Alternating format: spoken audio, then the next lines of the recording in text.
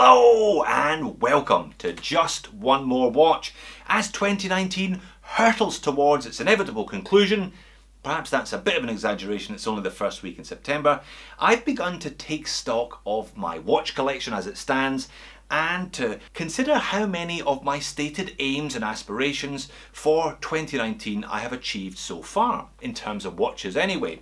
If you watched my State of the Collection video that I recorded back in December last year, I'll pop a link to it just up there.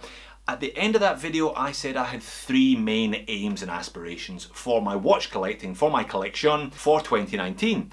The first of those was to buy a JDM Seiko, and that is certainly one box that I can tick. First of all, I picked up the Seiko Sarks 043, then I picked up a Sarb 033, and I can attest to the quality of both of those watches. The second stated aim was that I was keen to pick up a Nomos Club Campus 38mm. Now that one, the most expensive of the aims, hasn't quite happened yet. Perhaps it will happen before the end of the year, perhaps it won't happen before the end of the year. We'll see how that goes. Now the third of those aims was to pick up a premium digital watch. I love my Casio watches, I've got dozens of the things in the house at the moment, but I fancied something that was digital, had digital readout, but was a little bit more upscale, made of stainless steel rather than just coated plastic. Something with a better bracelet that didn't take all your arm hair off, for example. Now I quoted two different watches in that video that I was interested in. The first was the Gerlach Cosmonauta, unashamedly retro remake of a watch worn by a Polish cosmonaut in space in the early 1970s. It features a red LED dial and is a little bit special in my opinion. The second watch that I mentioned was one by Braun. Now I had done my research on the Braun. It was a watch that I had been interested in for a while. Not long after I made the video, a subscriber called Brian got in touch with me. He sent me a message saying that the Braun was available for amazon.co.uk at a great price. I should snag it, and I did. And today is the second time that I've worn this watch in 8.5 months. What went wrong? Well, I'm going to talk about that today. I've got an idea of why I've rejected this watch, but I haven't done anything about it. I haven't taken any steps towards rectifying the problem that I see and kind of bonding with the watch. It just hasn't happened. So I want to hear from you today. Has this happened to you? Have you researched a watch? Have you decided that this was the one for you? You pulled the trigger, you bought it, and something just hasn't worked. And if so, what do you do? Do you take a hit? Do you put it straight on eBay? Are you sneaky? Do you take it back to the shop, claiming that you've never put it on? I tell you what you probably shouldn't do. You probably shouldn't do what I did, which was put it in the corner of my watch box and let it intimidate me every time I picked a different watch than it for about 6 months or so. So what happened then, Jody? Why did you reject the Braun? Let's flip the camera and find out. Alright, I will give this one the full review treatment today, albeit briefly, then get to the bottom of why I just have not settled with it. I'm sure a number of you are thinking, Jody, why the f did you buy that thing in the first place? And I don't necessarily blame you. It is an acquired taste, shall we say, this one, and perhaps a taste that I have not yet acquired. Now, Braun, now Brown, I get it. If you're a German speaker, it's Brown, it's not Braun. But they were always sold and marketed, the razors, etc., as Braun in the UK. And I'm afraid old habits die hard. And there it is. Specifically, it is a BN0106 SLBTG, the all stainless steel model with this stainless steel bracelet. And I'll give you a heads up, I think that's the biggest problem this watch has. So it is just under 37mm in diameter, 42mm in lengthways, 1 centimetre thick, so 10mm thick, 24mm lug width. You can see there's quite a quick taper down from 24 to 22, all the way down to a butterfly clasp on this one, and sized up for me on my 7-inch wrist. This weighs in at a not inconsiderable 162 grams, so right there in that stainless steel sports watch sweet spot, though this is not your typical stainless steel sports watch, though that's what it's made of. Stainless steel bracelet, stainless steel case, and pushers on the side. Now that glass is a K1 hardened mineral crystal. Obviously you know my preference is for sapphire, but they make this one with K1. There's an easy way not to scratch a watch, and that is not to wear a watch, and that's the method of not scratching this one that I have chosen to employ since I bought it in December. So that's the basics then, 30 meters of water resistance, and this one is made in Germany, it should be noted. What does it do? Well, this features a Ven 10.1 module, digital module. Now, the Ven is for Ventura. They are another German company that makes a range of these kind of premium stainless steel, quite odd looking digital watches. So all of the functionality of the watch is controlled by a little scroll wheel here, what they call an easy scroll system with a K. So the button for the light, one button, kind of roller plus push, that's all. Minimalist, not exactly intuitive. You do work out what's going on after a while, but you know, you suspect they'd be better off putting a few more buttons, but hey, that would go against the whole Bauhaus minimal design look that this thing has clearly gone for. So the regular setting, the one that you would normally live with on a daily basis, is the time here and the month and the date of the month here.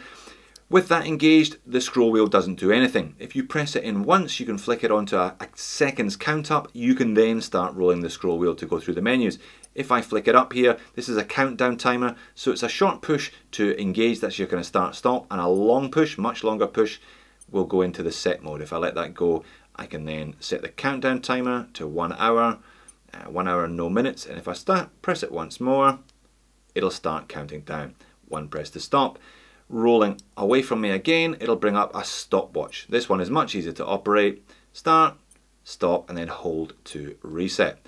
Next pusher goes into an alarm. Again, hold it down to set, much like the countdown timer. So alarm on there, set the time.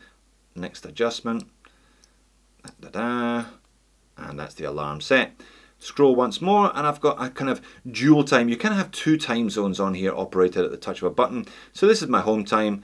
One push of this goes into T2. Now, if I leave it on T2 and scroll up, my home time now becomes the T2 time. So to go back into that, I pull down, press the T1, roll up, and my home time is back into that with the ticking seconds, back to the month and date, and there we are. That's the kind of standard default. Now, K1 Mineral Crystal does pick up a lot of sticky fingerprints. So if you are interested in one of these, have a little cloth in your pocket at all times because you're going to need it. Once you've wiped those sticky fingerprints off the case and the crystal covering it, the case finishing is actually very nice. All brush case, looks like it's made of one piece of stainless steel because it is made of one little billet of stainless steel and all machined from there. Quite pleasant actually. The bracelet has a sort of different finish. Again, little stainless steel links, just push pins in these. I sized it up as I normally would. Kind of sandblasted finish on these ones. Braun logo etched there and a butterfly clasp that, as you saw earlier on, I haven't used all that often, so it's still pretty stiff. Case back contains the usual spec sheet. Now, I mentioned a light earlier on. It's an LCD screen with a single LED backlight operated by pressing that button on the right hand side of the case. Nice kind of cool blue light emanating from the right hand side of the screen. It's not super strong, it's quite subtle, it's very much in keeping with the watch overall. And that's it on wrist. And I must admit, I do think that the head of the watch looks pretty cool. My problem is with the bracelet. I think it is grossly over braceleted in terms of weight.